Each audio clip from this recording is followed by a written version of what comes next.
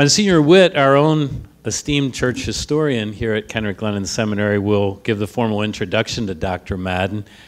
I simply want to say tonight that I want to express my gratitude to Dr. Madden and my esteem for his many contributions, international contributions really, as a church historian.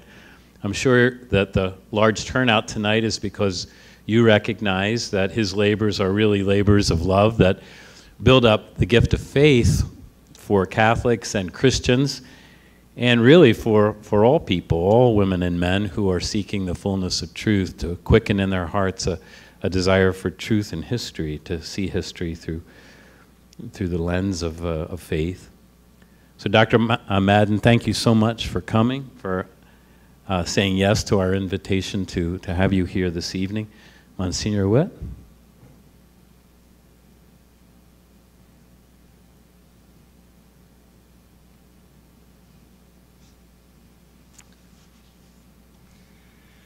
I count it a great honor and privilege to be asked to introduce our speaker for tonight's Peter Richard Kenrick Lecture, Dr. Thomas F. Madden.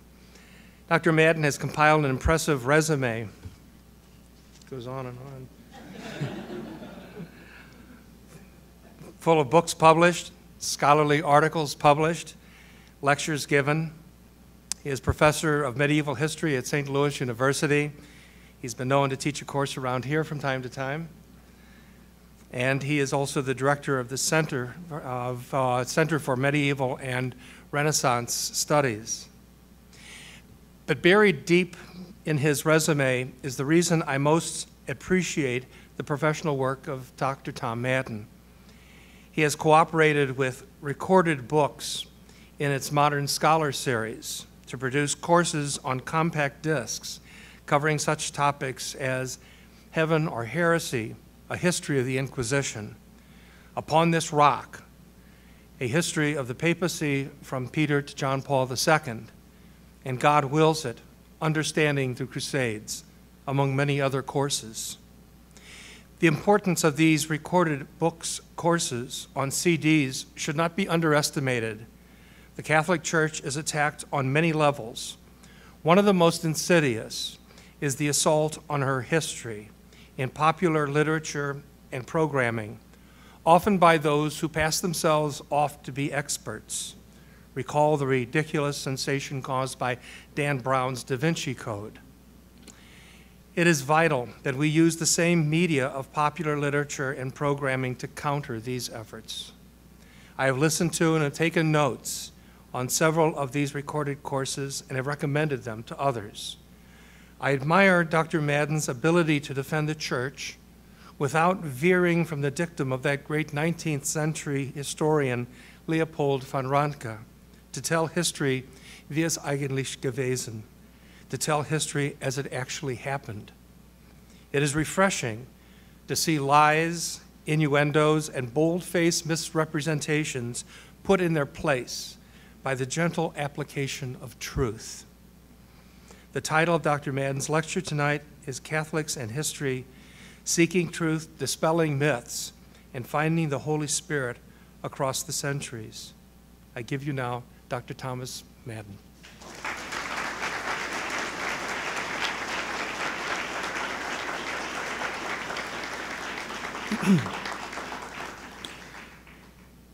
Thank you very much, Monsignor Witt, and also Father Horn.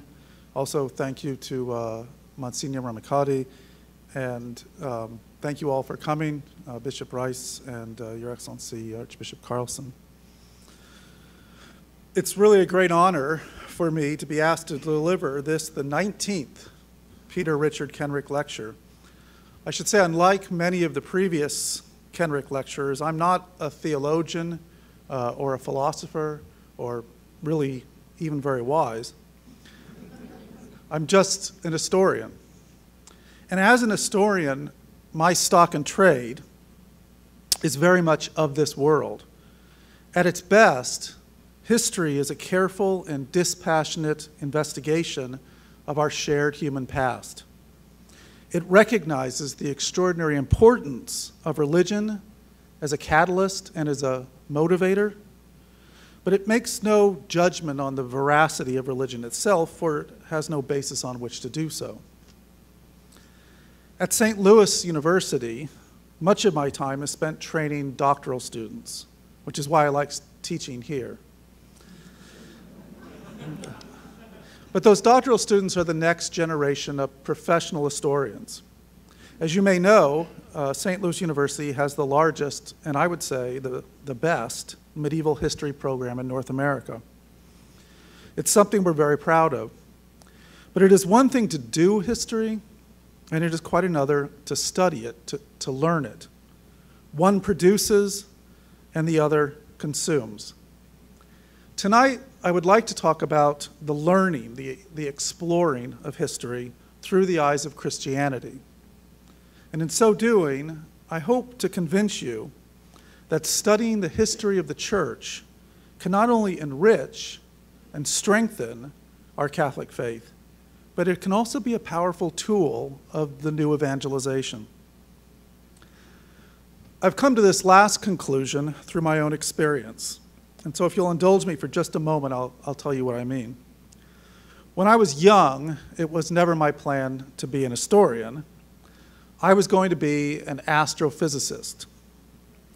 As a teenager, I could be found most evenings on my parents' back porch, hunched over my 3-inch reflector telescope and hissing at anyone who dared to turn on the outside lights. So I was a geek. I had absolutely no interest in history. I considered it really to be a supreme waste of time. I was born in 1960 in Phoenix, Arizona, and then moved to Albuquerque, New Mexico when I was 11. Although my parents were relatively poor, they sacrificed to provide my siblings and me with a Catholic education. I went to Catholic kindergarten, 8 years of Catholic grade school, and 3 years of Catholic high school. When I graduated from all of that Catholic education, I knew absolutely nothing about Catholic church history and next to nothing about Catholic theology. How could that be? Well, it was the 1970s, and looking back on it, my grade school religion classes at least seemed to me to consist principally of cutting up magazines to produce collages and constructing hideous banners with an assortment of burlap and felt and Elmer's glue. During junior high, I was a server every day at morning mass, and I lectured twice a week. And yet, I still had only the fuzziest concept of what it all meant. High school was worse. Theology consisted of art appreciation, sex education, and what I can only say were rap sessions in which it was largely left to us to develop our own codes of moral behavior. Looking back on it, I can see that as students, we were truly hungry for the truth. Yet the truth didn't seem to show its face to us. I don't mean to be uncharitable or ungrateful to any of my old teachers. Fortunately, this was in New Mexico, so I'm sure none of them are here. As I said, it was the 1970s, and many sincerely believed that a new and a very different approach to religious education was necessary. In my experience, that did not work out. A great many people in my generation, and many of my friends, were lost, rejecting the faith before they ever had a chance to truly know it. History classes were rare in those days, having been swallowed whole by a lukewarm social studies curriculum. Church history was non-existent. Like many young Catholics, particularly in my generation, I drifted away from the church when I went to college. The University of New Mexico, where I landed for lack of a better alternative, was a massive educational whale in which commuter students like myself were just the krill it consumed, and either digested us or spit us out. After 3 years of struggling with math and science, I finally came to the heartbreaking conclusion that I was simply not very good at astrophysics, at least not good enough to make a living at it. And so my choices were few. Either drop out and start focusing on my current career, which consisted of waiting tables and tending bar, or find something else to study. I hated waiting tables. I didn't mind tending bar. In fact, I still like that. So I cast about for something, anything, in which I might do well. Well, you probably know where this is going. I took an introductory history course, Western Civilization to 1600. It was taught by an enthusiastic professor to a room full of 400 or so undergraduates. From the very beginning, I was absolutely fascinated. I could not take notes quickly enough. At the end of the class, I was almost out of breath, cursing the clock for bringing it all to an end. It was a story that I had never heard before. The Egyptians, the Hittites, the Persians, the Greeks, the Romans. It was all so absolutely fascinating. Then we came to the Middle Ages. And there I found, much to my amazement, was the Catholic Church. And it was not just one denomination, just one take on Jesus Christ. It was the only denomination, the only church, and virtually everyone was a member. Although I was a very poor Catholic, I could not help but take pride in the fact that my church was truly ancient.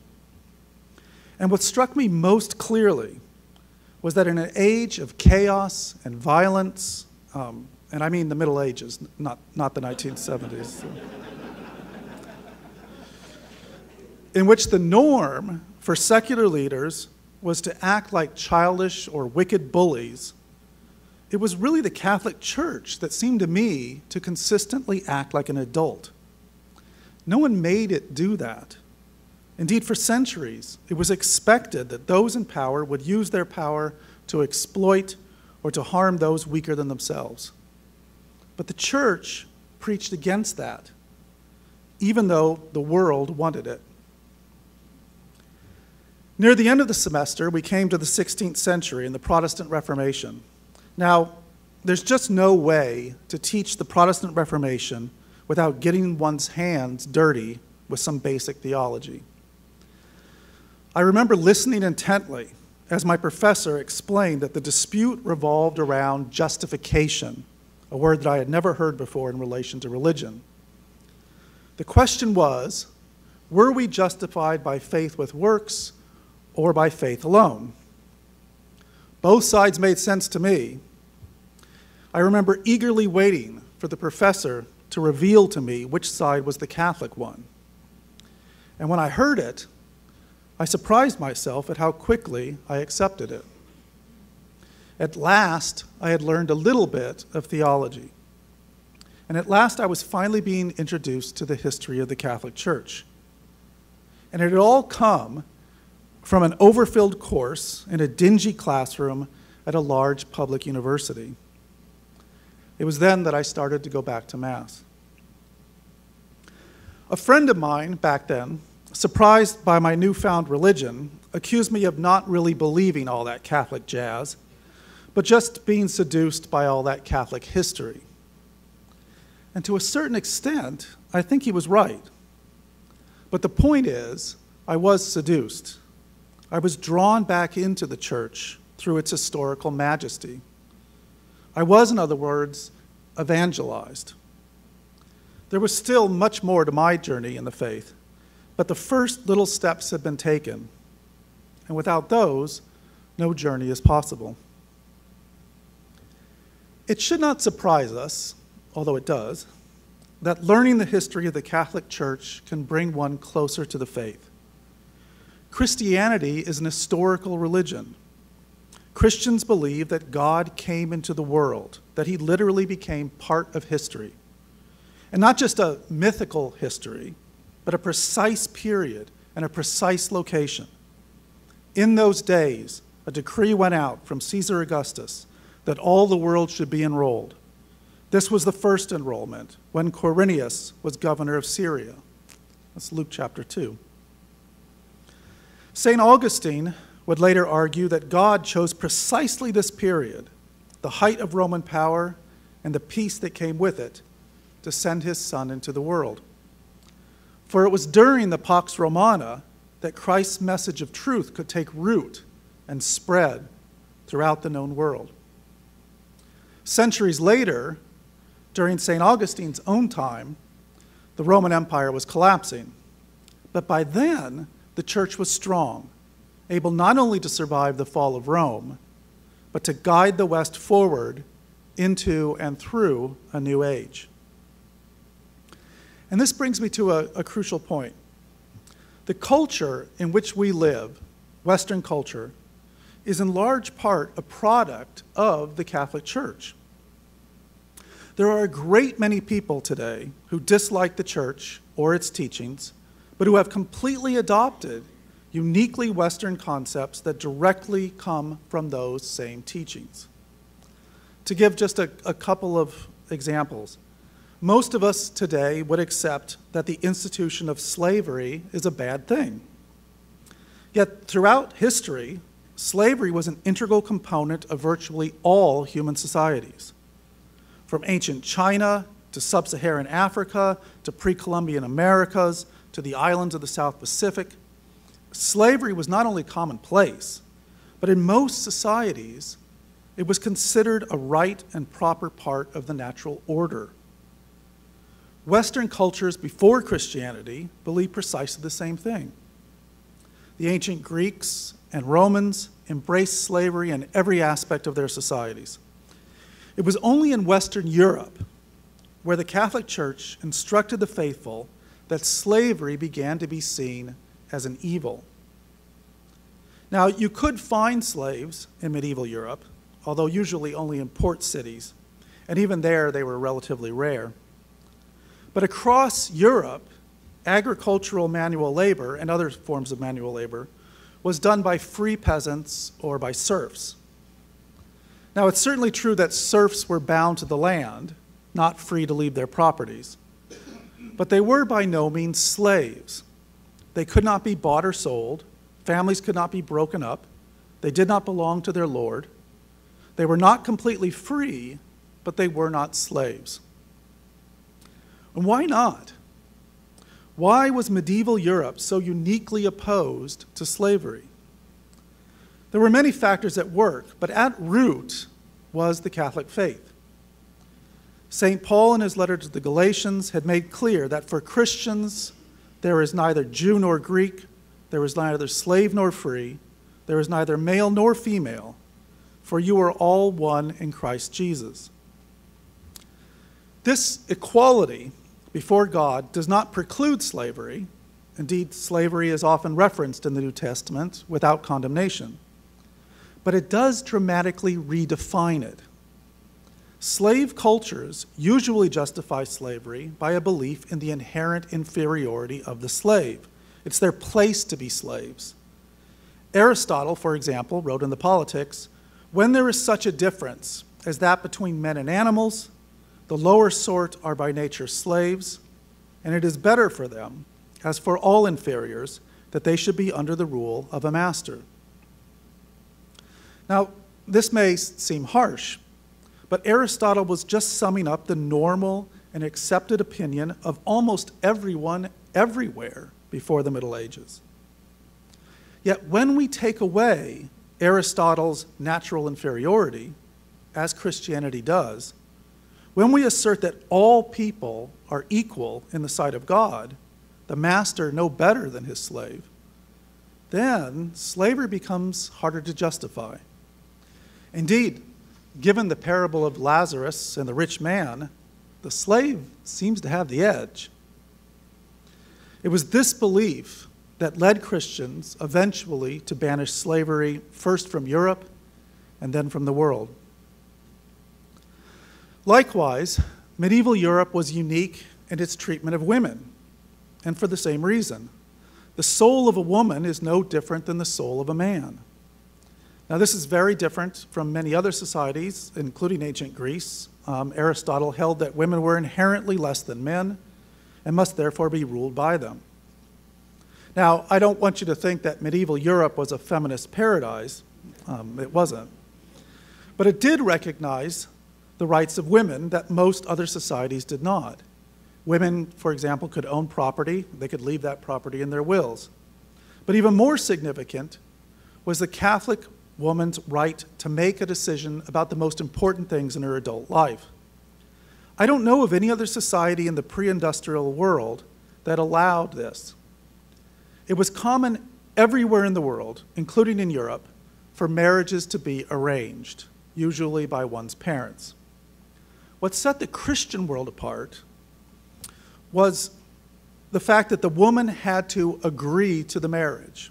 Both parties had to agree to the marriage. In fact, they had to agree openly, and they had to speak that agreement. The church was very clear on this point.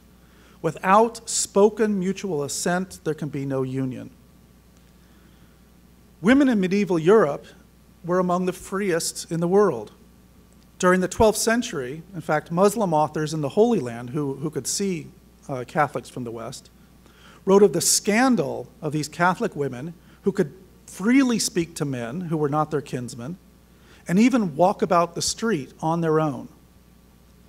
The men of Europe, these Muslim authors believed, must be extremely weak since they were unable even to control their own women. And these are only a few of the things that the Catholic Church is given to the modern world, things for which we should be justifiably proud. Why then are Catholics so often ignorant of their own history? And why is it so seldom part of our discourse as Catholics? It seems to me that most Catholics, at least most American Catholics, are deeply distrustful of probing too far into the Church's past. The last 2,000 years could perhaps best be summed up, for many of us Catholics nowadays, as the early church, which is worthy of study through the scriptures. Then come many centuries of darkness, which are generally thought to be filled with power-hungry popes and mad monks and sadistic inquisitors, and a whole sea of bonfires fed by scientific books and various brave heretics. Then comes Vatican II.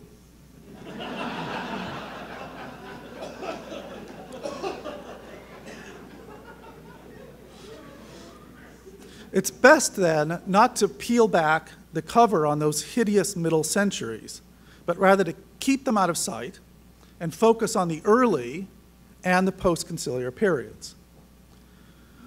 Now, modern critics of the Church know this, which is why they never tarry long before reaching for the well-worn cudgels of those middle centuries, particularly things like the Crusades and the Inquisition. Against these alleged crimes, Catholics have no defense. But we do have a defense, and it lies in the careful study of the history of the Catholic Church. Now, let me be clear at the start. There is no doubt that many, many Catholics have done wicked, sinful, abominable things throughout the past 2 millennia. Because the Church's membership is entirely made up of sinners, it is hardly surprising that they sin. But that is very different than saying that it is the Church itself which sins. The dark history of the Catholic Church that I have described is not accurate telling of the events of the past. Rather, it really dates to the 16th and 17th centuries when Europe was being torn apart by various religious conflicts. From the beginning of the Reformation, Protestants faced a real difficulty with church history. Jesus Christ had lived and died in the 1st century. There was no getting around that. Then came the apostles. But what about the 15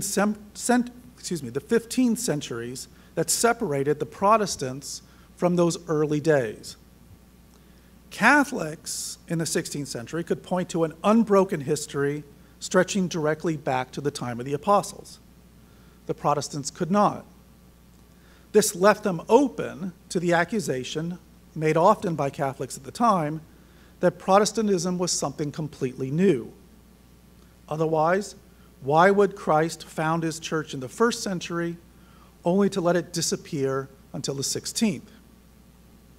Now, Protestant thinkers came up with various explanations for this gap. Some claimed, for example, that the true church had always existed, only that it had become hidden underground, fearful of persecution by the Catholic Church. Crucial to most explanations, however, was demonstrating a clear perversion of the Church in order to separate the contemporary Catholic Church from the Church that one could read about in Scriptures. A new narrative had to be crafted in which the Catholic Church was not the ancient Church, but an impostor, a changeling, a creation of man or the devil. And so its fruits had to be evil. In our American society, most of the commonly accepted tropes of the pre-modern past are really products of Reformation England. Between the 16th and 17th centuries, the printing presses of Britain produced histories and pamphlets that in many cases redefined church history.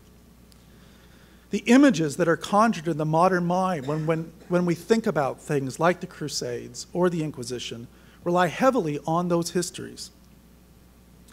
It's amazing that most people today have a fairly strong and well-defined opinion about medieval activities like the Crusades and the Inquisition, but it is an opinion formed with access to almost no facts. Indeed, the gap between historical reality and common opinion on these events is so great that some historians, some professional historians that I know, have just given up trying to close it. It's much easier just to talk to each other, to talk to ourselves, rather than to engage a popular audience. And that's because the popular caricature of these events is just too strong, and so many segments of society have too much invested in it to ever let it go. So let's briefly look at just these two aspects of church history, the Crusades and the Inquisition. I've written fairly extensively on these subjects, particularly the Crusades, so I'll present here just some very, very basics, which I hope will clear away the most forbidding obstacles to learning more about them. First, the Crusades. Since most people already have a vivid image in their minds of what the Crusades were, it might be easier for me to say what they were not. They were not wars of conversion. They were not wars of colonialism. They were not looting expeditions led by the second sons of Europe, eager to carve out new kingdoms for themselves. They were not wars against Islam. They were not a tool of a threatened papacy. They did not bring spices and wealth to Europe, thus bolstering its economy. They did not materially damage the Islamic empires, and therefore they have nothing at all to do with the current state of the Middle East. They included no rivers of blood coursing down the streets of Jerusalem, nor were they led by wild-eyed preachers chanting that it is no sin to kill a Muslim, but rather a righteous deed. Okay, I admit, I got that last one from Hollywood. What were they? They were a belated response to more than 4 centuries of Muslim conquests of Christian lands in which 2/3 of those lands had already been lost. They were a direct response to a plea for help from the Christians of the Middle East, particularly those in Constantinople and Asia Minor, what's today Turkey, to defend them from Turkish invasions that had moved relentlessly westward for decades. They were a reaction to a century of persecutions and massacres of Christians in the Holy Land, which had left thousands dead, and the Church of the Holy Sepulchre, the holiest place in the world for Christians, a pile of rubble and ruins. At some point, Christianity, both as a religion and as a culture, either defended itself or was subsumed by Muslim conquests. The Crusades were that defense. Crusaders were not saints. Indeed, they were terrible sinners. That's why they spent enormous amounts of their own wealth and put their lives in great danger for these faraway campaigns. When calling the First Crusade in 1095, Pope Urban II declared that those who took up the cross of Christ and marched to the east for the relief of their Christian brothers and sisters, that they would receive a plenary indulgence. In other words, the crusade would serve as a full penance for all of the crusaders' sins. These men who took the cross were professional warriors. They lived by the sword, and they were deeply aware of the fact that they were endangering their eternal life by doing so. As an act of charity and love of neighbor, the crusade provided a means for these men to use the one thing they knew how to do well, to fight, for the salvation rather than the perdition of their souls. That is why they crusaded. Indeed, it's the only explanation that makes any sense. If the crusaders were simply ne'er-do-wells and brigands seeking rape, slaughter, and robbery, as they are often portrayed today, they would have done much better to stay at home, where there were plenty of ripe targets for such activities, even non-Christian targets close at hand.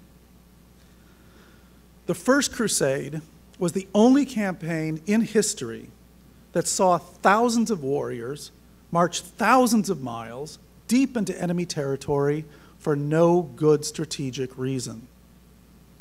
As scholars have learned over the last 50 years, the Crusades only make sense when we understand the pious idealism that lies behind them.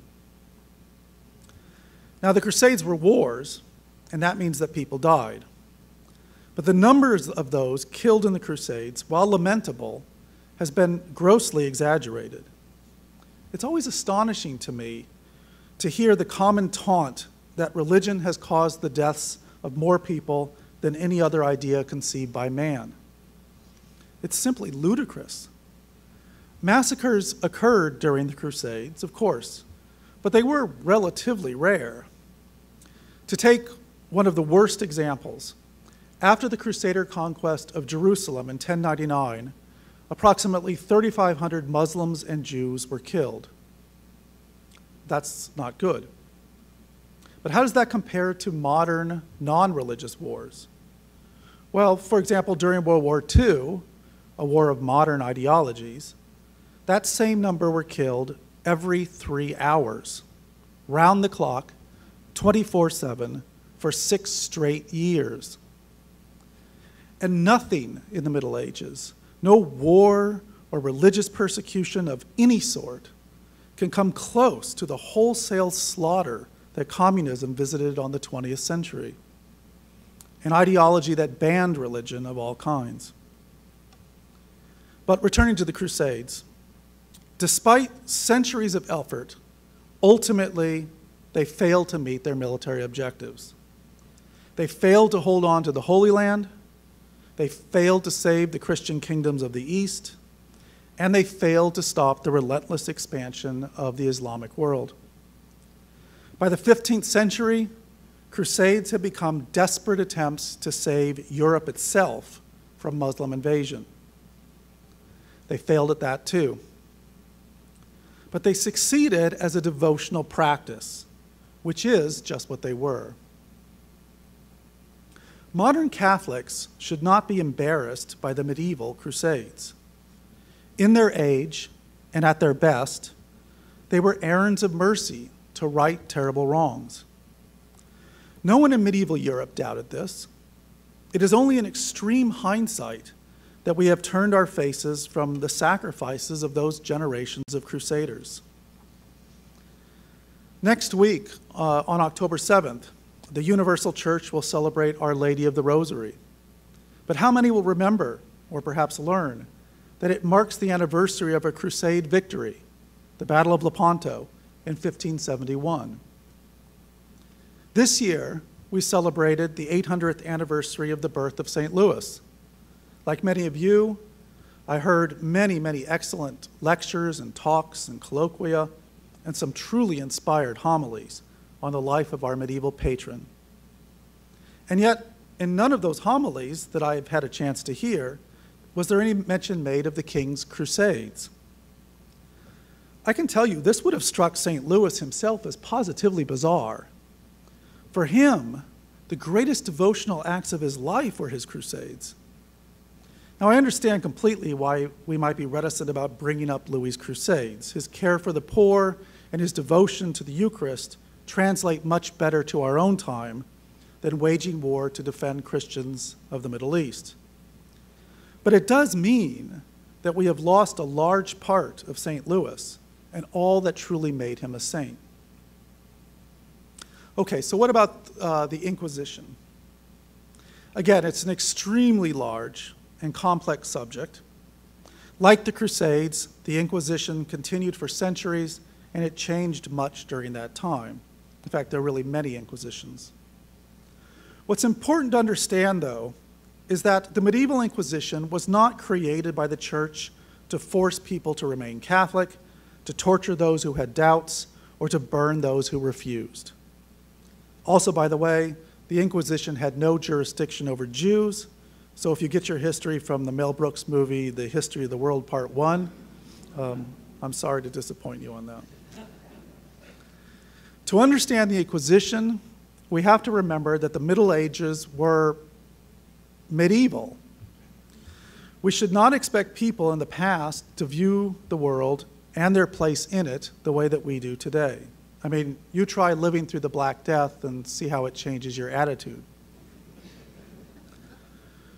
For medieval people, religion was not something one did just at church. It was their science, their philosophy, their politics, their identity, and their hope for salvation. It defined them, it literally defined them as a people. It was not a personal preference like a favorite color, but an abiding and universal truth. Heresy then struck at the heart of that truth. It doomed the heretic, endangered those near him, and tore apart the fabric of the community. In the Middle Ages, heresy was a criminal act, but not because it threatened the church, because it threatened the state. And you heard that right. Medieval monarchy was not based, like modern governments, on the will of the people. It was based on the will of God. Kings and emperors held their positions by the grace of God. King by the grace of God. They were anointed by God through his holy church. Therefore, to claim that Christianity and the Catholic Church were false was the same as denying the governing authority of the king, and thereby the legitimacy of the whole kingdom. It was, in other words, treason. And the penalty for treason in the Middle Ages, as it remains today in the United States, is death. When someone was accused of heresy in the early Middle Ages, they were often brought to the local lord for judgment, just as if they had stolen a pig or damaged a royal shrubbery. That was a crime in medieval England. Yet unlike with pigs and shrubbery, it was not so easy to discern whether the accused was really a heretic. For a start, one needed some basic theological training, something most medieval lords sorely lacked. The result is that people were often executed by secular authorities just to be on the safe side, without a competent assessment of the validity of the charge against them. The Catholic Church's response to this problem was the Inquisition, first instituted by Pope Lucius III in 1184. It was born out of a desire to provide fair trials for accused heretics using laws of evidence and presided over by knowledgeable judges. From the perspective of the secular authorities, heretics were traitors to God and king, and therefore deserved death. From the perspective of the church, heretics were lost sheep that had strayed from the flock. As shepherds, the Pope and bishops had a duty to bring them back into the fold, just as the Good Shepherd had commanded them. So while medieval secular leaders sought to safeguard their kingdoms, the church was trying to save souls. The Inquisition provided a means for accused heretics to escape death and to return to the community. Modern scholarship into the medieval records has made clear that most people accused of heresy before Inquisitions were either acquitted or their sentence was suspended. Those found guilty of grave error were allowed to confess their sin, do penance, and be restored to the body of Christ. The underlying assumption of the Inquisition was that, like lost sheep, heretics had strayed. If, however, an inquisitor determined that a particular sheep had purposefully left the flock, there was nothing more that could be done. Unrepentant or relapsed heretics were excommunicated and given over to the secular authorities. Despite popular myth, the medieval Inquisition did not burn heretics. It was the secular authorities that held heresy to be a capital offense, not the church. The simple fact is that the medieval Inquisition saved uncounted thousands who would otherwise have been roasted by secular lords or by mob rule. Now, I've mentioned the Crusades and the Inquisition because they are both so often a stumbling block for Catholics who want to look into their own history. There are also two events in Catholic history that are regularly and grossly distorted. I do not mean to say that there were not evil deeds done by evil men during the Crusades and the Inquisition. There were. That is the nature of sin. But I do mean to say that that was not their purpose. And both also did great good, saving lives and defending the defenseless. Honestly, I don't understand why those who wish to embarrass or criticize the church so quickly reach for the Crusades and the Inquisition. Any modern history book written by a professional historian will prove these common stereotypes to be completely wrong. Now, if I were going after the church, I would focus on the 10th century popes. A group of ruthless scoundrels and criminals who fought, murdered, or bought their way onto the throne of St. Peter. But that unhappy episode brings me, believe it or not, to my final point about the use of church history for evangelization. As Catholics, we believe that Jesus Christ, the Son of God, instituted the church, and as he promised, the gates of hell will not prevail against it. We also believe that he founded the church on the rock of St. Peter, to whom he gave, as he said, the keys to the kingdom of heaven, and whatever you bind on earth shall be bound in heaven, and whatever you loose on earth shall be loosed in heaven. Jesus promised to send the Holy Spirit, as he called it, the Spirit of truth, to be with the church forever.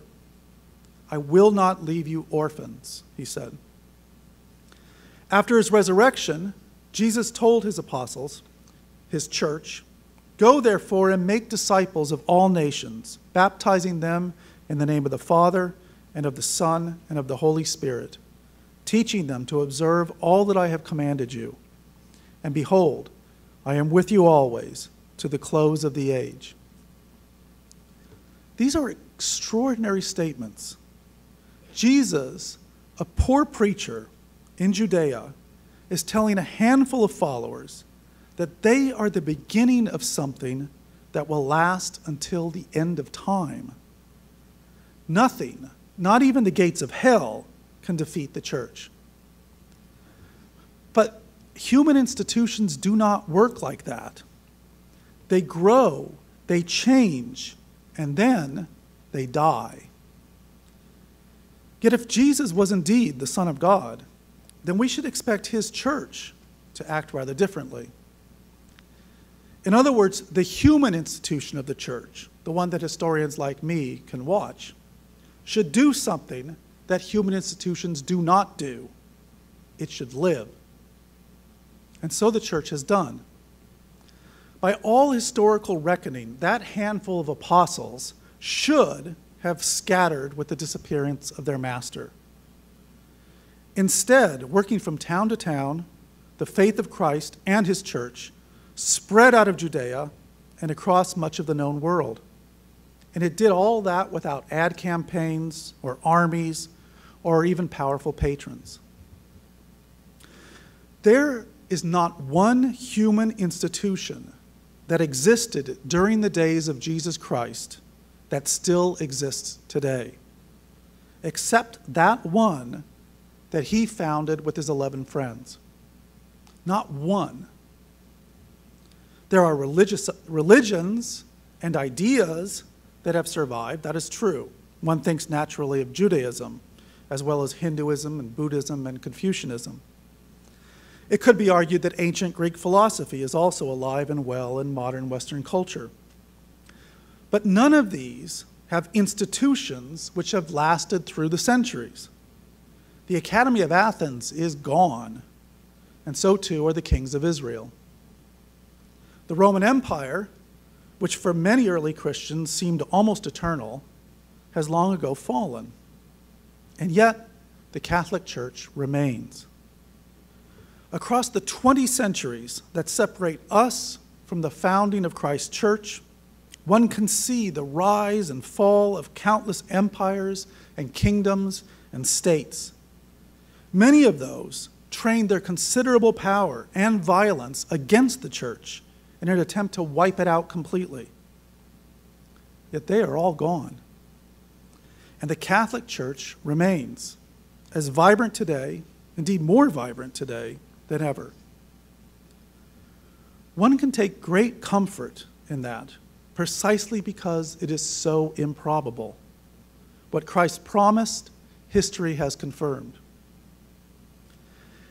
As Catholics, we also believe that St. Peter and his successors are protected by the Holy Spirit from all error when defining doctrine regarding faith and morals.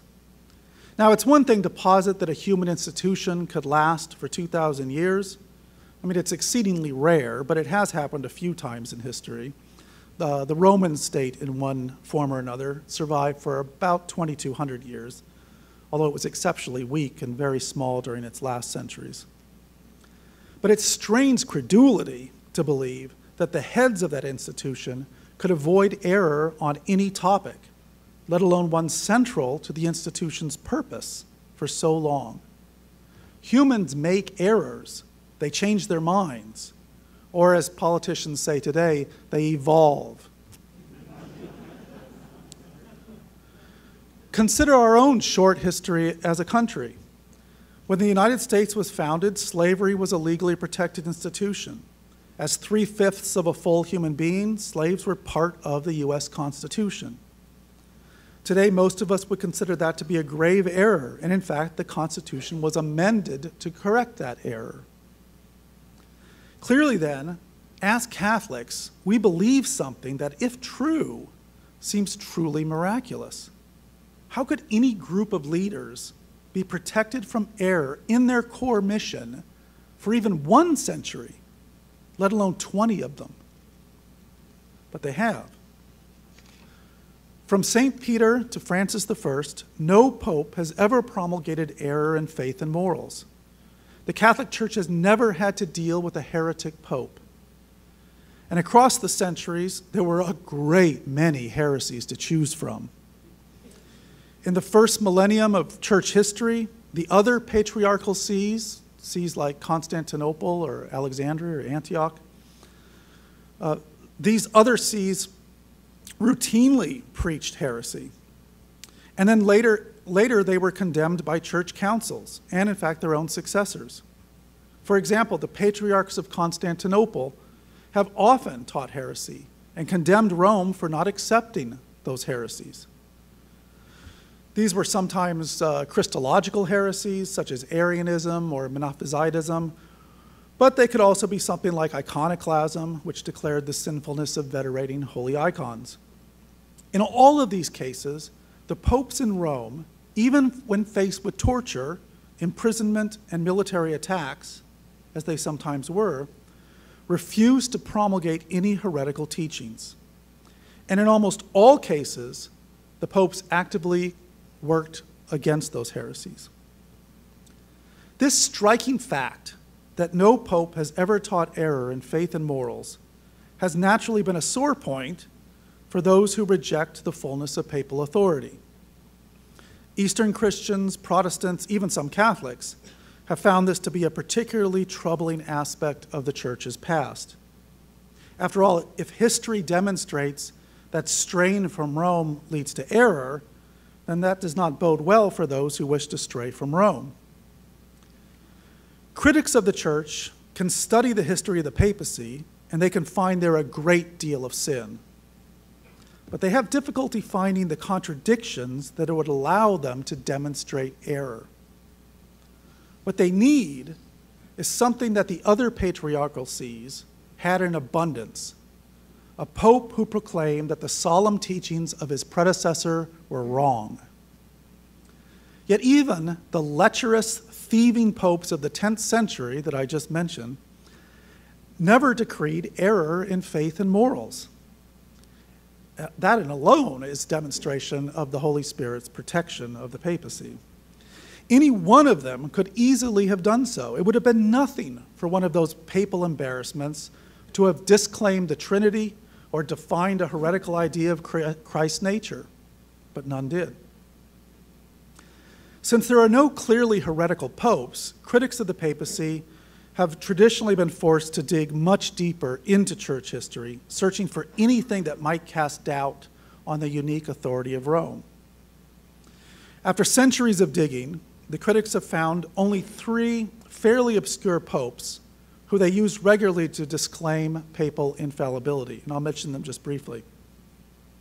The first is Pope Liberius, who in the 4th century was exiled from Rome by the emperor because he refused to accept a heresy, the Arian heresy. After 2 years in exile, Liberius signed something. Historians still argue over precisely what that something was, and he was allowed to return to Rome. It is possible that under duress he signed in approval of the heresy, as critics maintain. Yet even so, his written denial of Christ's true nature would have been little different than St. Peter's own denial, also under duress. Whether Liberius did this or not, he never decreed, defined, or taught heresy. Quite the contrary. When he returned to Rome, he renewed his fight against it. The second example that's often used is Pope Vigilius, who in the 6th century also refused to accept Constantinople's latest heresies. He was arrested and sent to Constantinople, where he was forced to remain in prison and suffered violent abuse for the next 6 years.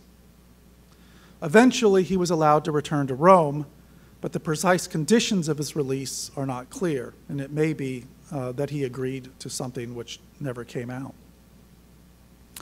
And finally, there is Pope Honorius I, who reigned for 13 years in the 7th century. Honorius was not arrested, but he wrote a letter to the Patriarch of Constantinople, which, while vague, could be construed as supporting the Eastern heresy du jour known as monoenergism. It really depends on how one reads that letter. So that's it. That is the entire history of papal fallibility on faith and morals, stretching across 2,000 years and 266 popes. However, as you may have noticed, in none of these cases did the pope in question decree, promulgate, or even preach the error of which he is accused. No pope ever did such a thing. The Holy Spirit does not protect popes from signing evil documents under duress, nor does he keep them from writing confusing or ill-considered letters. The Holy Spirit, the Spirit of truth, protects the Bishop of Rome from error in the defining of doctrine on faith and morals. And that's all. In order to disprove that, one need not shuffle through papal correspondence or imaginatively posit statements made behind closed doors. For the Pope to err in this way, it must be plainly visible to all, just as similar errors made by other patriarchs and bishops were plainly visible to all. There was just nothing like that in the history of the papacy. Historically, that is remarkable. It's almost unbelievable. For the faithful, however, it is a visible miracle. When Christ founded the Catholic Church, he promised certain things, things which are historically absurd. He promised that the gates of hell could not prevail against the church, that it would remain until the end of the age, and that the rock of St. Peter would have an unerring authority from God. History is the canvas on which this miracle has played out.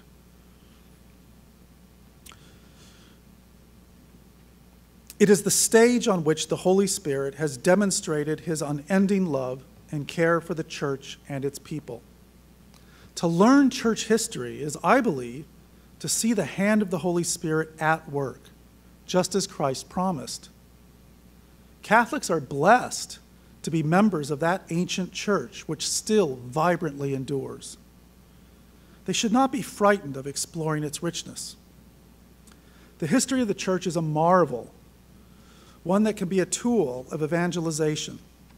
And there are today many ways to approach it, either on one's own or as a community. The adult education series, EPIC, which is published by Ascension Press, is an excellent way to introduce church history at the parish level.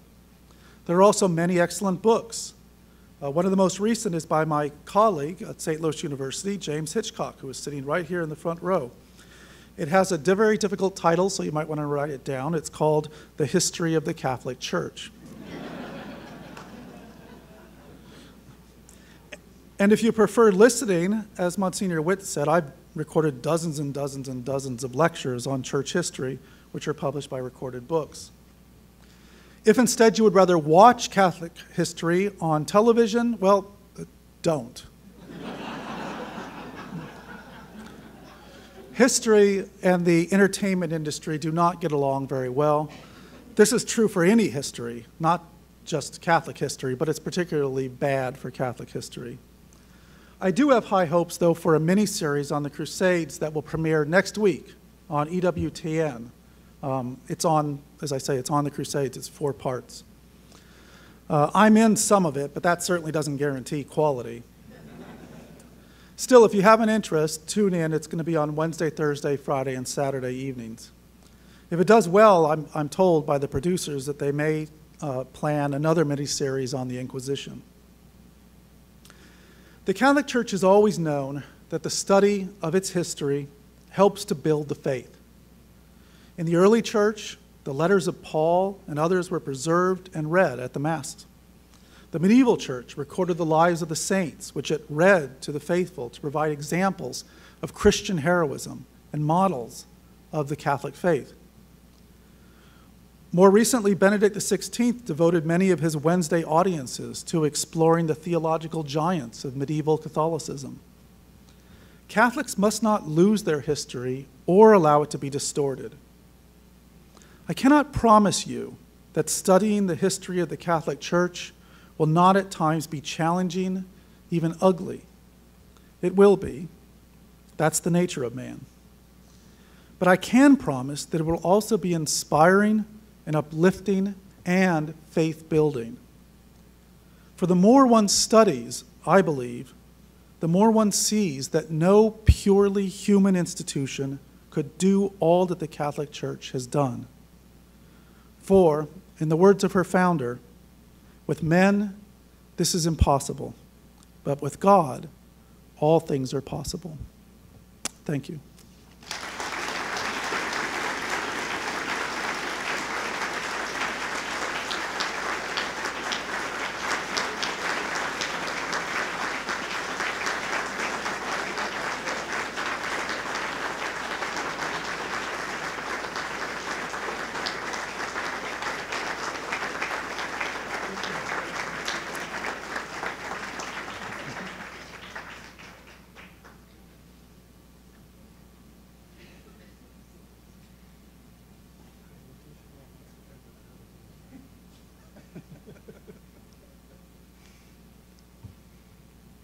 We have a few moments. If there are any questions, we have a microphone here. We invite you to come forward.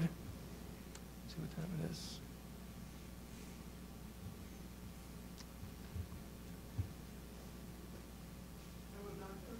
Hi.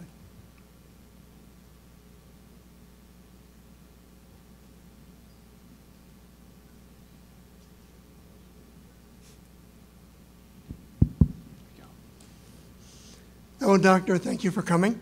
One thing I was wondering about is that another point of attack of the Catholic Church is on the sale of indulgences. I wonder if you could give us a little better illustration of the history of that. Now, of course, my colleague Jim Hitchcock is much closer to that, but I'll give it a shot. He'll correct me, trust me, if I make a mistake. The sale of indulgences, it has a fairly long history. It actually began during the period of the Crusades. In the 13th century, a crusader could take the cross and could go on crusade, and because it was very dangerous and very expensive, it was a real act of penance. It was a pilgrimage. Then he would receive this full indulgence. But by the 13th century, people were saying, well, what about people who can't be crusaders? What about the elderly and women? But what if they made it possible for a warrior to go on crusade? In other words, they provided the funds that he needed to be able to go, provided his armor, provided the materials that he needed. And so what the church said was, yes, if you make that sacrifice and you allow for a crusader to be able to take the cross and complete his vow, then that also is an act of penance, and you will receive a full indulgence. Now the problem is, once you get money involved in something, and then just wind it up for a few centuries, and you start to get abuse. And so as time went on, this became more and more of a reliable form of income in different areas. Sometimes you might not have a crusade that was going, but you probably will have one later, and so you would just collect the money anyways.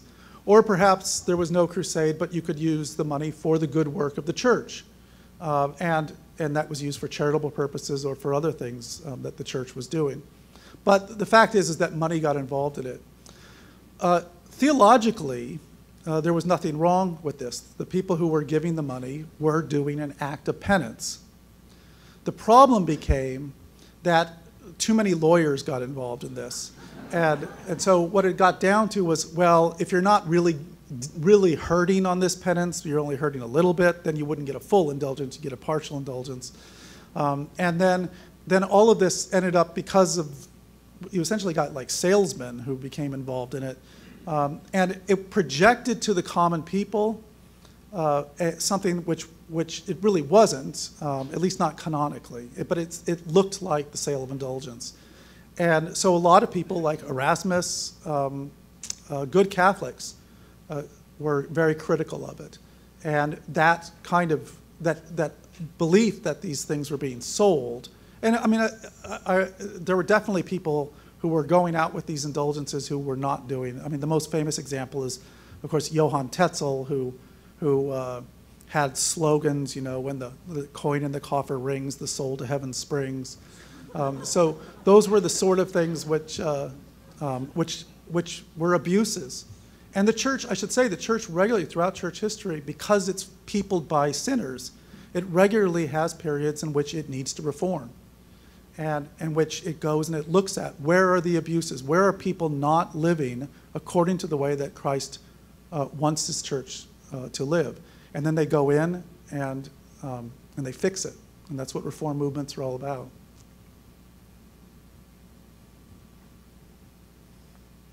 Was that okay?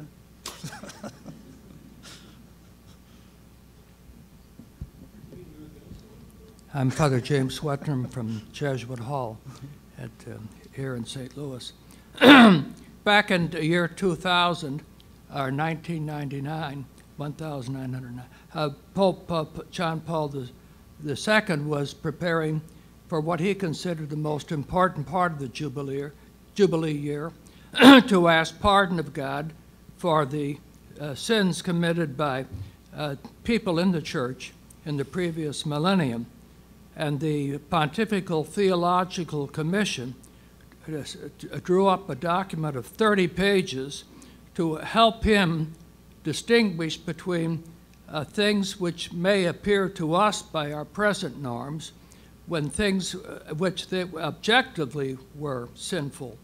And I find it a very, very instructive document. Helps me to avoid the sin of presentism. Mm-hmm. We mentioned judging the past by the norms of the present. I wonder if you make use of that in you at all. Yes, I agree with you. Presentism it's not just for Catholic history, but it's a major problem for historical understanding in any case. Presentism, for those who don't know, it's like a historical fallacy. It's an assumption. It's kind of an arrogance, really, that assumes that everything that we currently think today is right, and everything that people in the past thought is wrong. And that it also assumes something that we know is not true, that all of our prejudices or all of the things that we think are the most important are permanent and they're eternal. But in fact, we know, just if you just look in the last 20 or 30 years, they change all the time. But the present is that the people in the past were wrong, and they should be judged according to our standards, because our standards are eternal. It's a fallacy. It's not useful, and most historians try to avoid it, particularly in medieval history. And I can say this is very strong in Crusade studies. One of the reasons I think Crusade studies led the way in a lot of other approaches to medieval history is the desire to understand these things on their own terms, and to understand how these people looked at it, how did they approach it. And that's why, although I am a Catholic, there are many medieval historians, when I think of all the great Crusade historians in the world, many of them are not Catholic. In fact, I would say the vast majority of them are not Catholic, but they're historians, and they are honestly trying to understand how those people saw things back then. I just want to make one comment. For 29 years, I taught church history to Mother Teresa's sisters in Rome, and I used the example of one of the popes from the 10th century of the evils of the papacy, John XII, who, according to one tradition, died committing adultery. Well, I taught that to the novices, particularly so that they would get a grasp about the possibility of sinfulness among people in the church. Well, Mother Teresa seemed to like this. She wanted my notes for all of her novitiates. So she had a very real grasp of the possibility of human evil, as well as the importance of doing good. Right.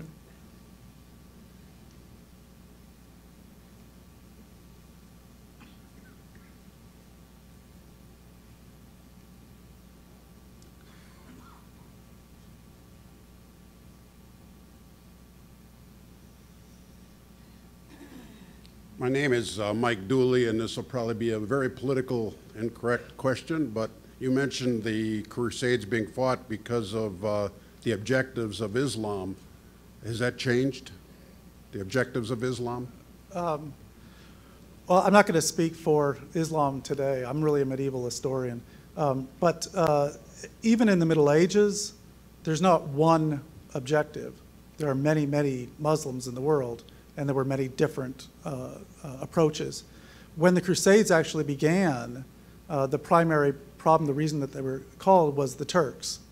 The Turks were a Muslim group that had conquered Asia Minor, captured all those Christian lands. They'd also conquered the Holy Land and caused much of this problem.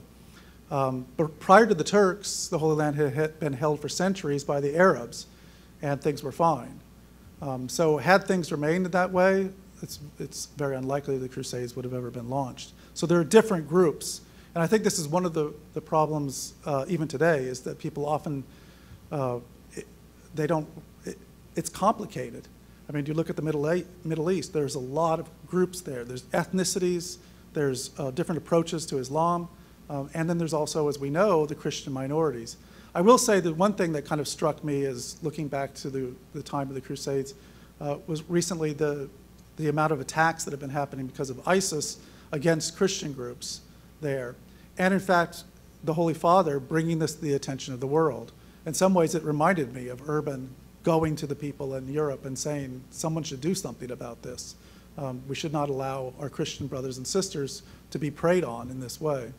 Are you saying that when the Turks were fighting, it wasn't necessarily religious driven, it just happened to be a coincidence? No, it's religious. Okay. Yes, it's a jihad. Thank you. Yes.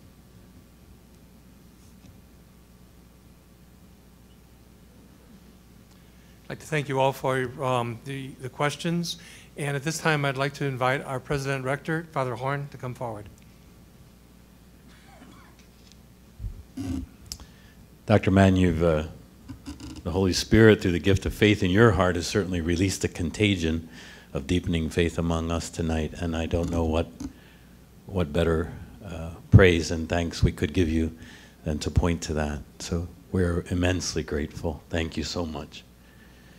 As we move to give you the Kenrick medallion, I do want to pause and thank Dr. John Gresham, the academic dean here, Monsignor Ramacati, who's chair of the Lectures and Workshops Committee, and the members of that committee who've worked very hard to prepare the beauty of this evening.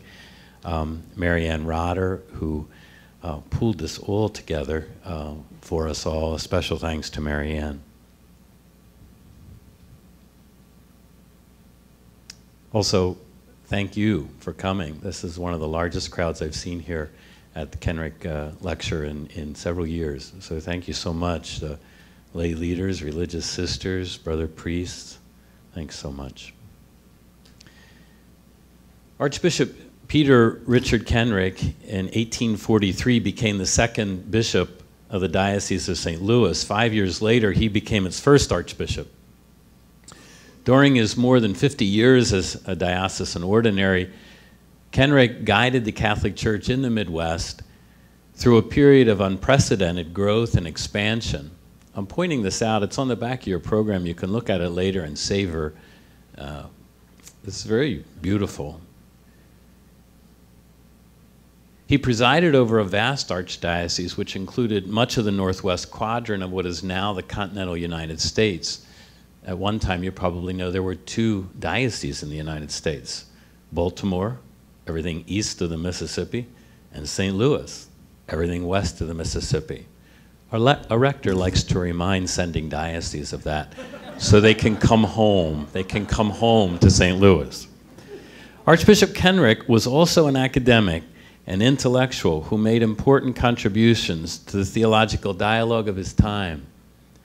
He was an active participant in several significant topics considered by the fathers of the First Vatican Council. And furthermore, he was respected by his peers in the hierarchy of the church as a skilled debater who brought knowledge and understanding to almost every conversation and serious inquiry. Throughout his years of service as Archbishop of St. Louis, Peter Richard Kenrick maintained an unwavering commitment to priestly education and formation for the seminarians of his diocese. How proud he must be when you think of 14 sending dioceses here and all but a full house of 130 seminarians, how you've prepared them as evangelists to equip and bring this message to the people. We're also very proud that Dr. Madden teaches here and has taught here.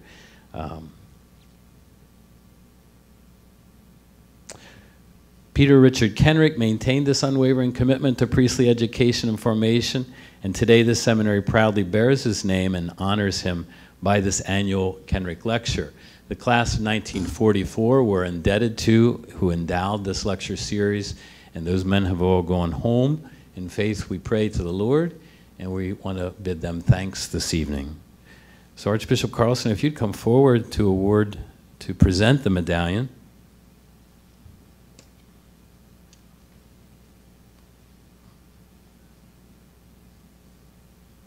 Dr. Madden, with great gratitude, it's our honor to present you this evening the Kenrick Lecture Medallion.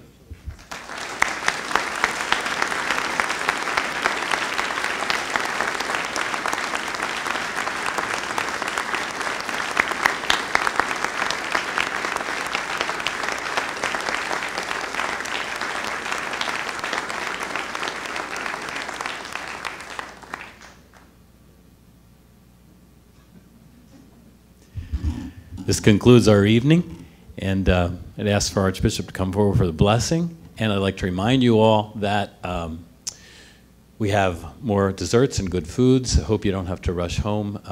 And I think they're right outside in the hallway. So thank you for being with us. Please come back and join us for future events. The Lord be with you. May Almighty God bless you, the Father, the Son, and the Holy Spirit. Amen. Thank you all for coming. God bless.